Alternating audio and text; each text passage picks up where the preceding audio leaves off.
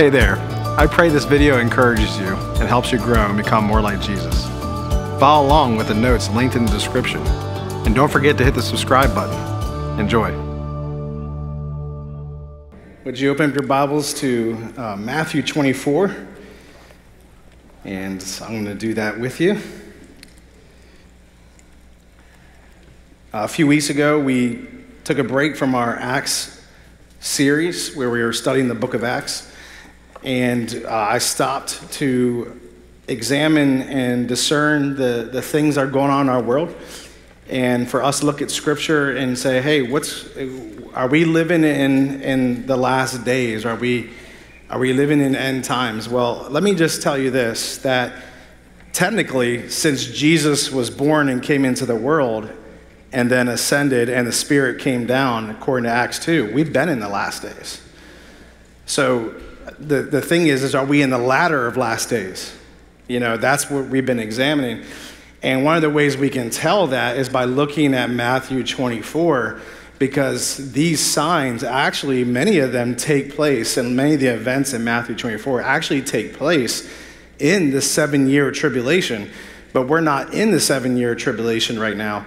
We are before that. And so these signs that we're reading about are really preceding already. They're showing up around our world, the ones that we've been examining. And I only put the key verse today for our scripture in the beginning. So let me, if you have your Bibles, let's read this.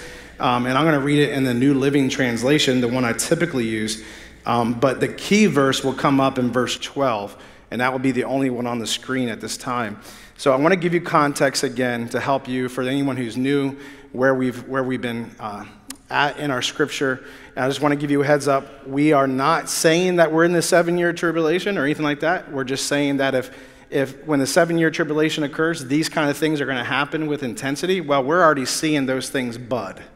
Okay, they're showing. All right, and so let me start with verse 1 again. Matthew 24, verse 1, as Jesus was leaving the temple grounds, his disciples pointed out to him the various temple buildings, but he responded, do you see all these buildings? I tell you the truth, that they will be completely demolished. Not one stone will be left on top of another. And he's referring to the temple there, and in AD 70, Rome destroyed the Jewish temple. Okay, completely destroyed it. All right, not some of the grounds around it were done. You can see the wall, the western wall is still up. That wasn't the temple, okay? But the temple was completely destroyed. So that already was fulfilled in AD 70. Okay, after that, more and more things happened. One of the things we learned the first week was that Israel became a nation again in 1948. That is key because in the end times, Israel will be attacked when they are a nation again. So now that they're a nation, a large amount of armies will come against them in the end days that we haven't seen yet, but we're seeing that working right now, aren't we? We're seeing that activity build right now. So that's why we pause just to take a look at that.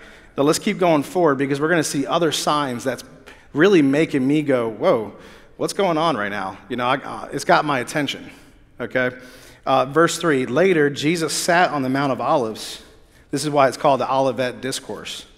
His disciples came to him privately and said, tell us, when will all this happen? What sign will signal your return and the end of the world?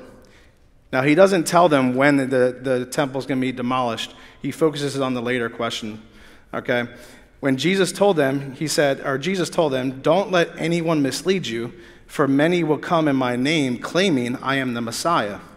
They will deceive many, and you will hear of wars and threats of wars, but don't panic. Everyone say, don't panic. Don't panic. All right, no need to panic or be alarmed right now. Yes, these things must take place, but the end won't follow immediately. Nation will go to war against nation and kingdom against kingdom.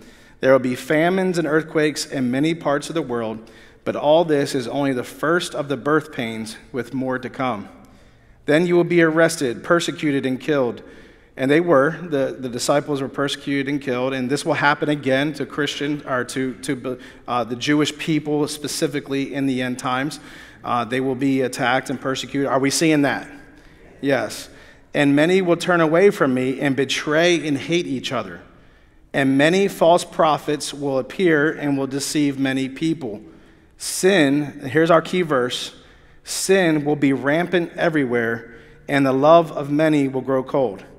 But the one who endures to the end will be saved, and the good news about the kingdom will be preached throughout the world, the whole world, so that all nations will hear it, and then the end will come.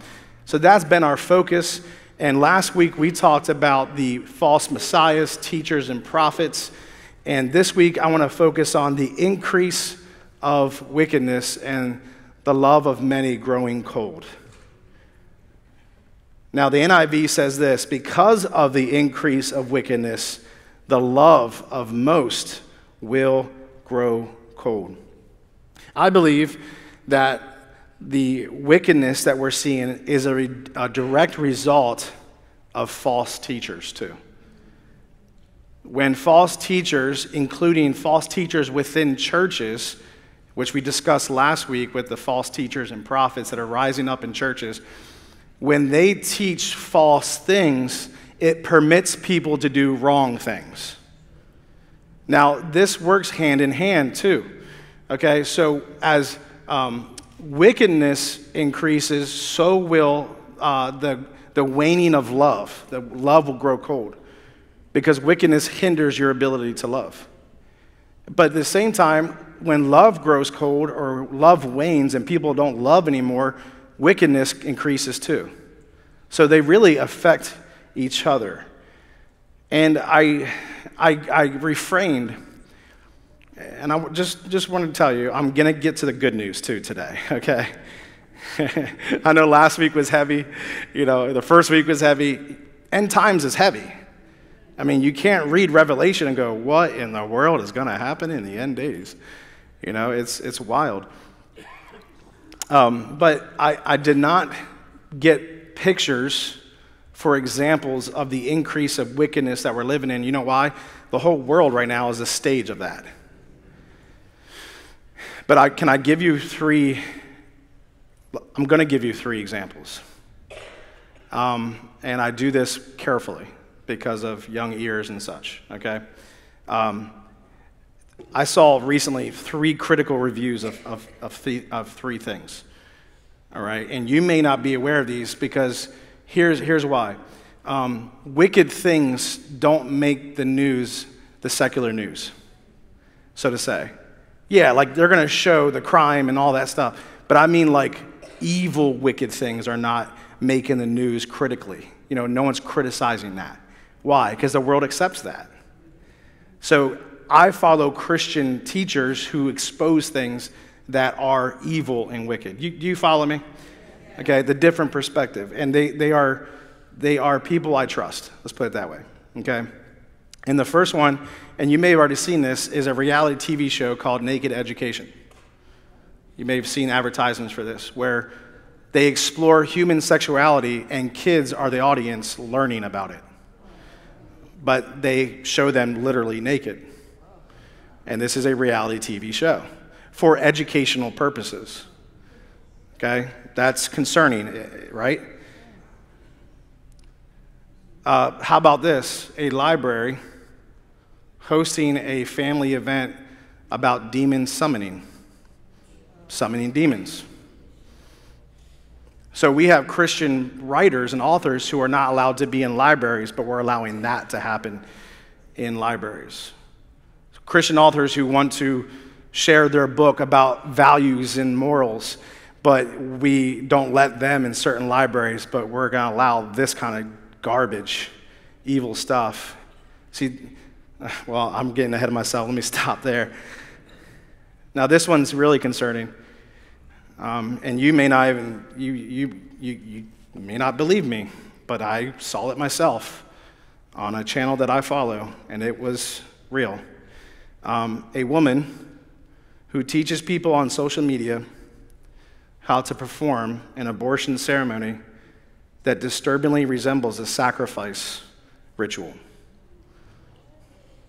And that was, I sent that to a fellow pastor, and I said, how long will God wait to come back? And it was disturbing to see. This is why we're going to pray at the end of the sermon today, because this is the world that our children are going to grow up in.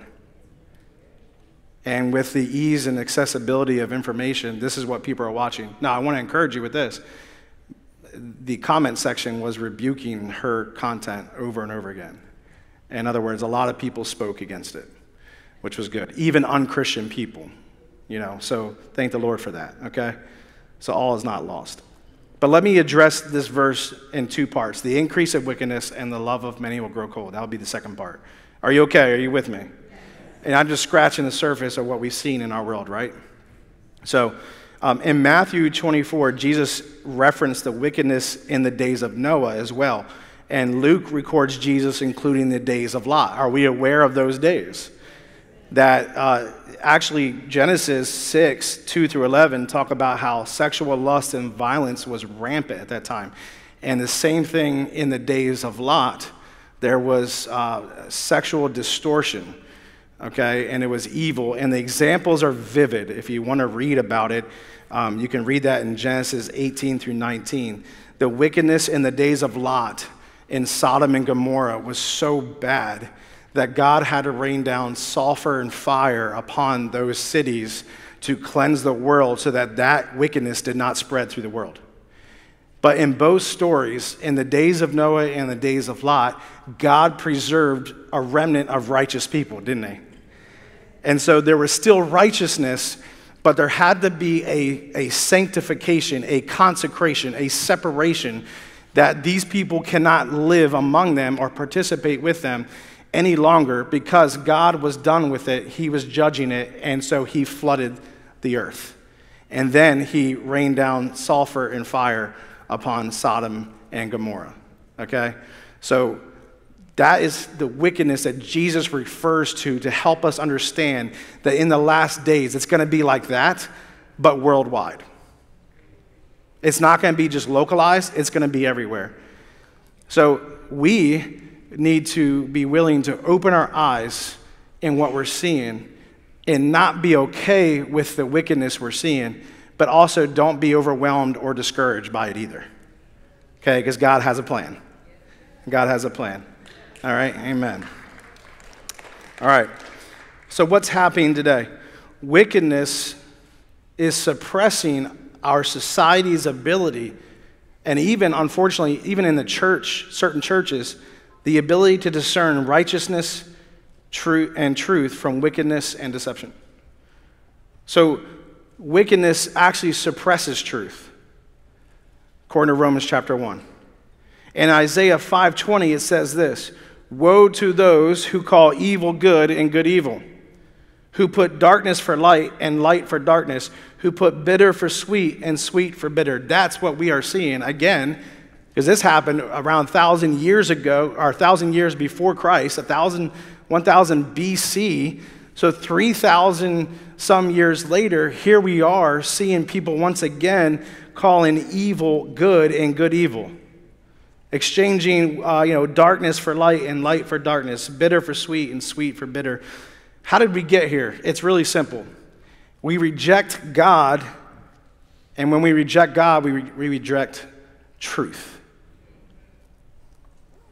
And without God, there is no moral truth, and consequently, no moral clarity.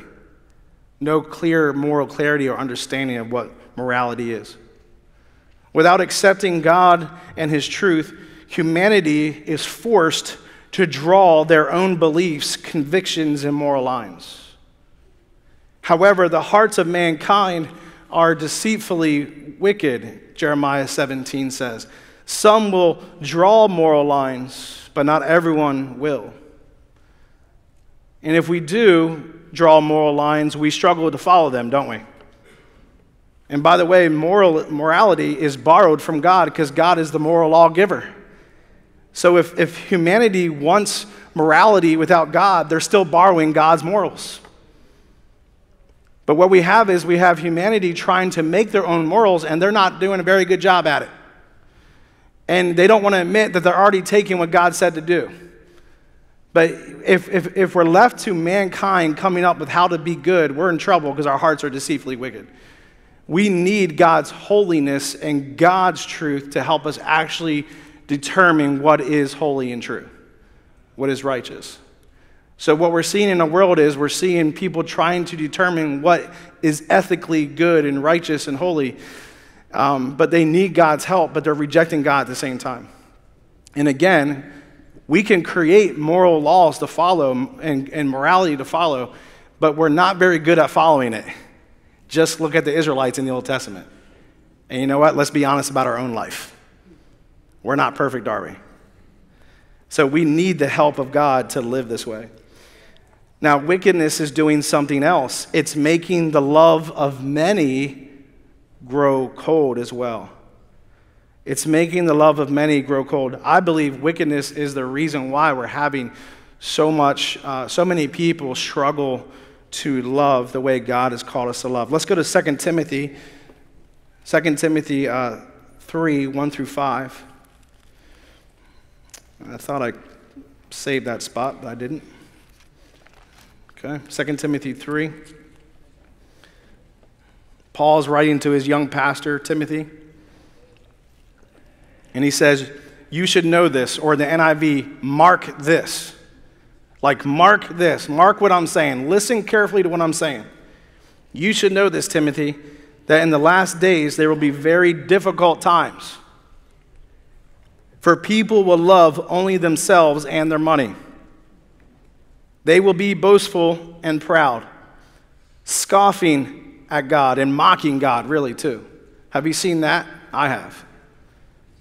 Disobedient to their parents. Oh, kids, you better start obeying. You know what I'm saying? Better start obeying. And ungrateful. Now, you know, that seems small, but I've been working with people over the years, and I have seen the ungrateful hearts increase. Like, there's no thank yous or appreciation for people anymore. There's a lack of that, and here's our Thanksgiving message. Be grateful. Okay, here we go. Get ready for Thanksgiving, all right? Let's not be like that. Let's be grateful for everyone in our life, all that God has done. Amen? Let's suppress wickedness by following the opposite of the Scripture and doing the opposite of the Scripture. Okay? All right, you'll see people ungrateful. Okay, and I'll give you a reason why this matters in a moment. They will consider nothing sacred. They will be unloving and unforgiving. They will slander others and have no self-control. They will be cruel and hate what is good. They will betray their friends, be reckless, be puffed up with pride, and love pleasure rather than God. They will act religious, but they will reject the power that can make them godly. Stay away from people like that. Now, I'm going to go a little further, because this one's really concerning. They are the kind who work their way into people's homes and win the confidence of vulnerable women who are burdened with the guilt of sin and controlled by various desires. Wow. And he's talking about the teachers that will do this, but even people will do this. They'll wiggle their way in to vulnerable people's lives to get what they want. And it's evil. So let me stop there. How does wickedness cause the love of man to grow cold? Wickedness distorts and darkens the heart of mankind, damaging our ability to truly love, even in the most common ways. Wickedness hurts our ability to love God. It turns one's focus from loving others to loving self. And God says to love him and to love your neighbor as you would love yourself, and to show love to the lost. And so wickedness hurts our ability to properly love God. And one of the ways we love God is by loving others. But we're also supposed to love God by being holy and pure. And it says here in our scripture, in this context, loving material possessions, being lovers of pleasure rather than lovers of God, not loving what is good and becoming unholy. These are all descriptions that Paul just gave Timothy of signs in the end times. So wickedness hinders people's ability to even love God. Secondly, wickedness corrupts us to have an unhealthy love for self. When you read the scripture, you'll see that as well. It creates a haughty view of oneself that is proud, boastful, conceited, ungrateful, and disobedient to parents. This results in not being teachable, humble, sorry, or repentant. This is the wickedness that has distorted our ability to properly view ourselves, and we hold ourselves to a higher view than we should, and then we begin to hurt other people in the process, and that leads me to the third part. These are the three different things that he labels here, okay? Our love towards God, our love about ourselves, our view about ourselves, and then our love towards other people. Wickedness leads to a waning of love and outright hurting others around us. The words that Paul uses are these, and in different translations too. He uses in the scripture, they'll be abusive, they'll be brutal, they'll be rash, treacherous, unforgiving, and simply lacking the ability to show love in relationships that need it. You know, it's one thing to hurt people, it's another thing just to never show love. That hurts too, doesn't it? I don't know how many people I've talked to, they said they never heard their parents say, "I love you." That hurts too, doesn't it? And then there's those who actually hurt people more than they ever show love. And Paul ends with one more concerning sign in the last days. There will be those, quote, having a form of godliness but denying its power, the NIV says. Or the NLT says they will act religious, but they will reject the power that can make them godly. In other words, they will act religious, but they don't have the Holy Spirit dwelling in them. The power needed to be godly. The power needed to be righteous. And then he finishes this paragraph saying, have nothing to do with such people. Well, wait a second. I thought we're supposed to love everyone, and I thought we're supposed to, reach everyone. So what does this mean? Well, let me tell you what a scholar wrote. While Christians need to reach out and maintain positive relationships and influence with people who do not know Christ, they are to stay away from hypocritical people who pretend to follow Christ but are simply trying to fool God and others.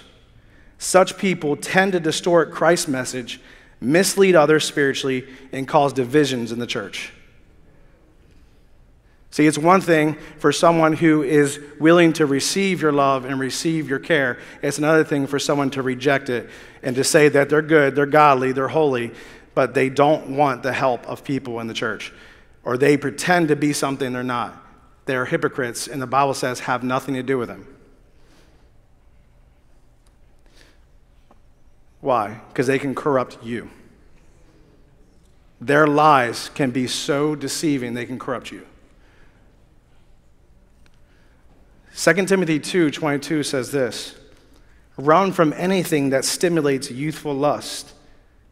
Run from sin. Instead, pursue righteous living, faithfulness, love, and peace. Enjoy the companionship of those who call on the Lord with pure hearts. There you go. So in the body of Christ, if someone is being hypocritical and being a liar and they're saying one thing and then they're doing another and you've caught it and they don't take your correction, your loving correction, then the Bible says have nothing to do with them. All right?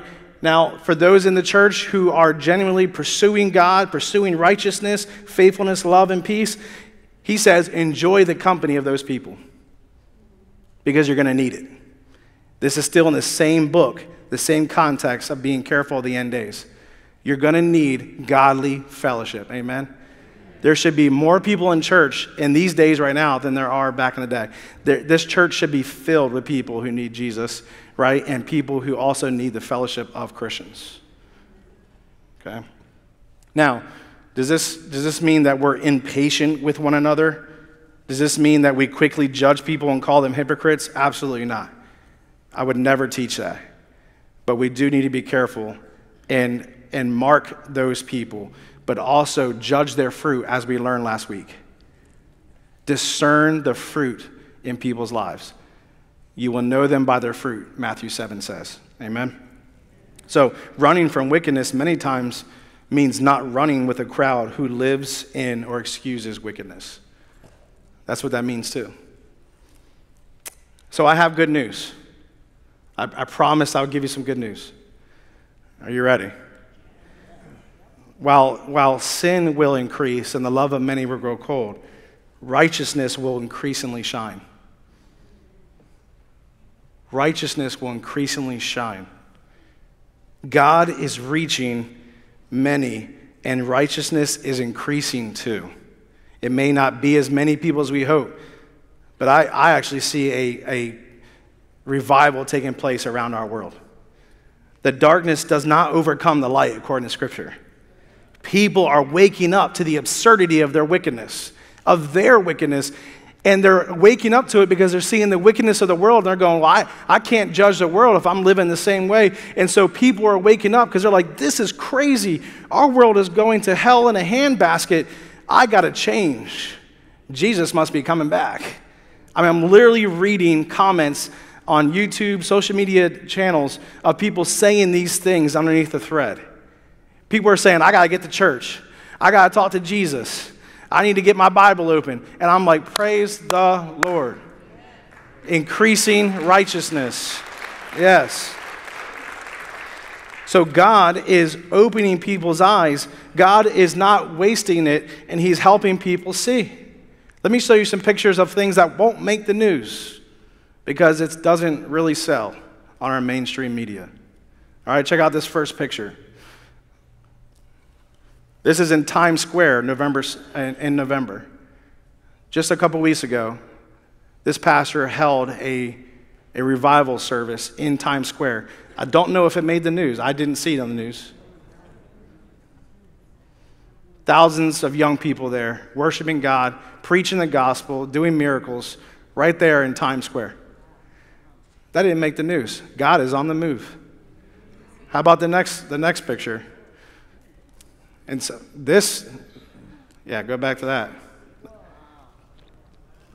This has actually been happening for years. This is CFAN, Christ for the Nations, in African countries. I mean, we're talking major revival taking place. In the midst of chaos and anarchy in Africa, God is moving. God is working. God is using his true, faithful leaders to go and preach the gospel. Healings are happening. Miracles are happening. Praise the Lord. That's amazing. And that's just one night. All right, let's keep going. Did you hear about the baptism at the university recently, Auburn University? Which, by the way, atheists attacked, and they were being scrutinized for allowing this to happen. But this is a baptism where hundreds of college students are giving their life to Christ and getting water baptized. This just happened recently. Praise the Lord. Right here in our colleges. I don't have a picture of the Asbury University revival, but are you aware of that? Asbury University that took place and the revival. They had so many people coming into the town, they had to shut the town down. They had to turn people away because thousands of people came. All right? It was amazing. Keep going. The next slide. This is in Pakistan. This is recent, but I sent this picture to my tech, to my assistant for tech on Thursday. I was actually in Missouri, so I was writing this message while in Missouri doing ministry. And I sent this picture, and then my friends that are in this picture posted a new one. It was even bigger than this. Pakistan, predominantly Muslim nation. Christian pastors right now, you won't see this in the news. But this is what God is doing right now in Arab nations. And they're not afraid to die for what they're doing. I think we have one more, if I'm not mistaken. Maybe a couple more. This is in California recently. 4,000 people got water baptized in California. Lord knows California needs Jesus. Yes. You may be aware of Harvest Church and the Jesus movie. What was it called again? The Revolution, Jesus Revolution. Well, that sparked another revival, and over 4,000 people got saved and got water baptized after the movie release. And so they just started doing the same thing they did in the movie. How cool was that? What about this? Are you aware of Ayan Hirsi Ali? Huge in the Islam faith, a Muslim. She actually left Islam to be an atheist. She spoke very hard against Islam, was threatened. People wanted to kill her. Well, she recently just gave her life to Jesus Christ, and now she's a Christian. And she was in a thought conference, so to say, a teaching conference with intellectuals with Jordan Peterson and others. And she boldly shared her faith in front of all those people. God is saving atheists. God is saving Muslims. God is changing this world. While wickedness increases, righteousness will shine all the more. All the more. We praise the Lord. How do we counter a wicked culture? Let's go to scripture real quick here. Psalm 37. Psalm chapter 37.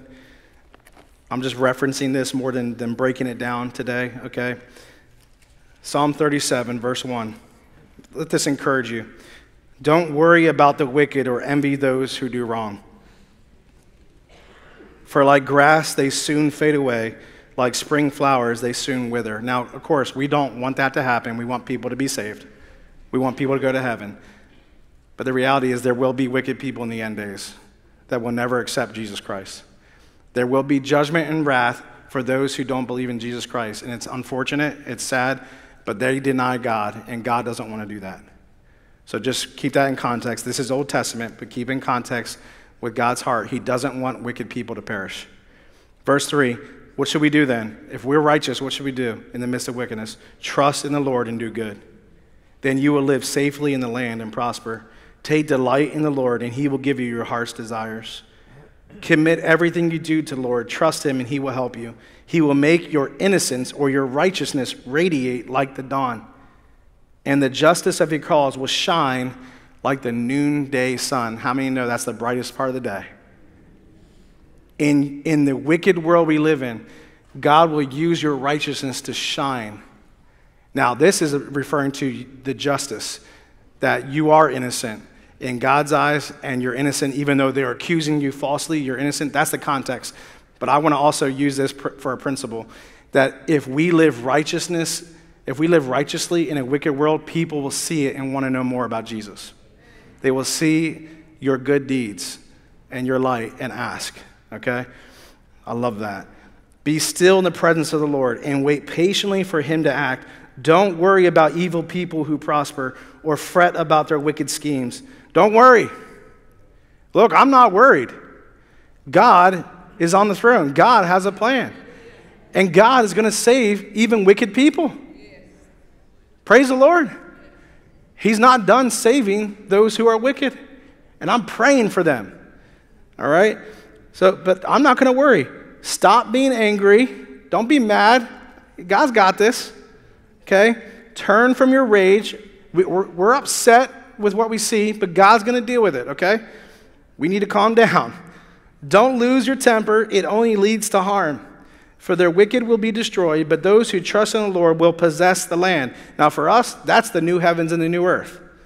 Soon the wicked will disappear. Though you look for them, they will be gone. The lowly will possess the land and will live in peace and prosperity. That is the promise for all who believe in Jesus Christ. We will be taken with him in the clouds, and we will live with him forever on the new heavens and new earth. It's going to be amazing. That's the promise we have, all right? In Romans 12, 1 through 2, it's on the screen for us as well. This is so important for us. And so, dear brothers and sisters, I plead with you to give your bodies, give your lives to God because all he has done for you. Let them be a living and holy sacrifice. Don't be wicked, live holy, the kind he will find acceptable. This is truly the way to worship. Don't copy the behavior and customs of this world, but let God transform you into a new person by changing the way you think. Then you will learn to know God's will for you, which is good and pleasing and perfect. Give your life to worship God, not live for self. This is the opposite of what 2 Timothy 3, 1 through 5 said. Don't live for yourself. Don't love yourself. Don't love pleasures. Don't copy the customs of this world. Live for God. Amen? I'm speeding up here a little bit just to go forward here. Secondly, first of all, how do we counter wicked culture? We just learned, live righteously in the midst of wickedness. Secondly, love in the midst of wickedness. And this is where it can get difficult. Love in the midst of wickedness. Don't let wickedness keep you from loving. In other words, bottom line, don't let it discourage you from loving people. Romans 12, let's go to that. Romans chapter 12. Did I save my spot for this? Let's see. I did. Romans 12, verse 9. Don't just pretend to love others. The opposite of 2 Timothy 3. Don't just pretend to love others. Really love them. Hate what is wrong. Hold tightly to what is good. I love that. Love each other with genuine affection and take delight in honoring each other. Never be lazy, but work hard and serve the Lord enthusiastically. That's how your love stays warm. When you serve the Lord, it doesn't grow cold if you continue to serve the Lord. All right? Rejoice in our confident hope. Be patient in trouble, like trials, and keep on praying. Don't give up, church. When God's people are in need, be ready to help them. Doesn't that keep the fire going? The love? When we help each other, always be eager to practice hospitality. Okay, here's where it gets harder. Bless those who persecute you. Okay? Don't curse them. Pray that God will bless them, that God will help them, that God will show mercy to them. Pray for that. Be happy with those who are happy. Don't be jealous or envious. Be happy. And weep with those who weep. Show empathy and mercy and compassion. Live in harmony with each other. Don't be too proud to enjoy the company of ordinary people, and don't think you know it all. Verse 17, it gets hard. Never pay back evil with more evil.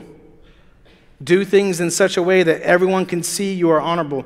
Do all that you can to live in peace with everyone. All that you can. Dear friends, never take revenge. Leave that to the righteous anger of God. He has righteous anger. We tend to not have that, you know. Sometimes we have that righteous indignation, and we got to check ourselves. But he is pure in his righteous anger, okay? For the scriptures say, I will take revenge. I will pay them back, says the Lord. Instead, if your enemies are hungry, feed them. If they are thirsty, give them something to drink.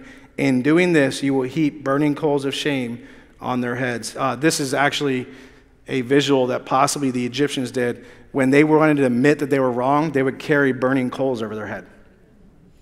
And so he's saying maybe that when you show love, people will admit that they're wrong. That it will heap that healthy guilt, that shame on them. Why did I do that to that person? Meanwhile, here they are loving me. And so hopefully they will admit and show that they were wrong. That's beautiful. And then my favorite verse, don't let evil conquer you, but conquer evil by doing good. Do not be overcome by evil, but overcome evil by doing good, the NIV version. Do not be overcome by evil, church. Do not be overwhelmed by it. Do not let it keep you from loving people. Overcome evil by showing good and showing love. That's how we help this world in the midst of these beginning and last days, or the latter days, so to say, these signs that are budding and showing more and more. How do we help? We suppress wickedness by loving God and loving others. That's how we do it.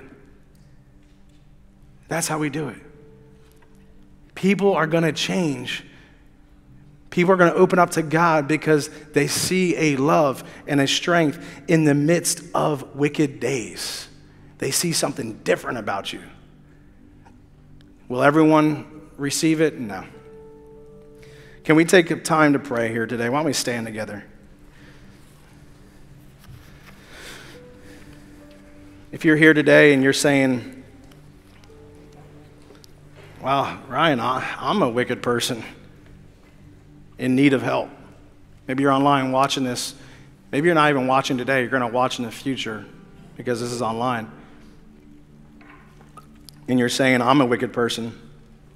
I need to be saved. I can't stop doing wicked things. I have good news for you. That's why Jesus was born. Jesus was born to save all mankind from sin if they would believe. He came to save mankind from their sins. Listen to this verse, 2 Corinthians 5:21. 2 Corinthians 5:21. For God made Christ, who never sinned, to be the offering for our sin, so that we could be made right with God through Christ. I'm going to read that one more time. For God made Christ, who never sinned, to be the offering for our sin, so that we could be made right or righteous with God through Christ. It's only by accepting and believing in the sacrifice of Christ for our sins that you can exchange a heart bent on sinning to a new heart that desires to live righteously. In other words, you ready for this? You can't be righteous on your own. You need Jesus' righteousness. And God made that possible by giving his son Jesus to make you righteous. And you only appropriate that, you only receive that, it's only imputed into you through his Spirit when you believe in Jesus Christ. When you believe in Christ, you are declared righteous in his sight. So when you try to be righteous on your own power, you will fail every time. And good deeds is not righteous deeds. We need the holiness of Jesus Christ, the perfection of Jesus on us, in us, through his Spirit, identifying us as one of his children, Ephesians 1 says. We need his Spirit to identify us as a child of God, a holy child of God. And right now, if that's you, I want to encourage you to not delay and believe in Jesus Christ for salvation. You won't have to try so hard to do what's right and holy and righteous. The Spirit of God will live in you and help you do that. Isn't that beautiful? That's what, for us believers, we remain confident and secure in our faith. We have assurance in our faith because we believe in the righteousness and the righteous works of Christ, not our own. So today as believers, be encouraged. If you've trusted in Jesus Christ, you are saved. You are righteous in his eyes and you can be at peace. Now, should we be living however we want? No. Instead, we should be grateful and appropriate the grace that God has given us to live holy lives. It's his grace that enables us to live righteous lives, to live the life he wants us to live. We won't do it perfectly. Praise the Lord. Jesus is there. His grace is upon us and with us. But we must appropriate that grace to live holy and righteous. But if that's you today and you need Jesus, you need to give your life to him. Why don't you just do that where you are? And we're going to have prayer team members here. If you need prayer for anything, come on up while we're praying here. I thank you for hanging out a little longer. We need to take time to pray for our world, okay? And we need to pray that God will keep our hearts sensitive to love one another, okay? So let's take a moment. If you need prayer, come on down. We have someone here. If you need prayer team members over here, if you don't mind, Pastor Cornelius and others, we need some over here on this side. If you need prayer for anything, if you need to give your life to Christ, you can do it right where you are. Ask him. Ask him to save you. Ask him to change you. Ask him to come into your life and make you a new person.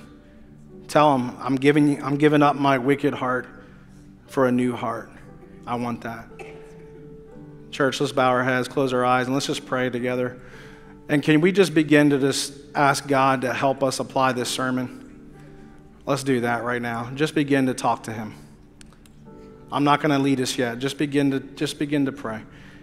Ask him to help you apply this message today. Thank him for the grace and the righteousness he has given us. We thank you, God. We thank you, Lord. Thank you, Lord. Can't do it without you, God. We can't do it without you, God. Help us to live righteous, Lord. We thank you, Lord. Help us to love in the midst of this wicked world we're living in. Help us, God. Thank you, God. Thank you for saving us today. Thank you, Lord God. Thank you, Lord. Thank you, Lord. We love you, God. Thank you, Lord.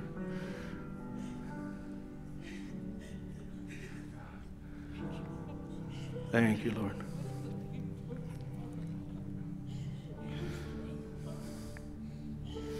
Thank you, Lord. We need you, God. We need your help, Lord. Thank you, Father. Thank you, Lord. Hallelujah, Lord. We praise you, God. You are worthy of our praise and our glory, God. Help us to live righteous lives, Lord God. Help us to shine the righteousness of Christ, Lord. Not for them to see us, but to see you, Lord God. Help us to love, Lord God. May your Spirit flood our hearts, Lord. Flood us with your lives, Lord God. With our lives, with your Spirit, Lord. Flood us, Lord God. We need your help, Lord, to love in these times we're living in, God. We thank you, Lord, for what you're doing around the world, Lord. We thank you, God. We thank you, God, that your righteousness is moving, Lord. That your goodness is moving, Lord.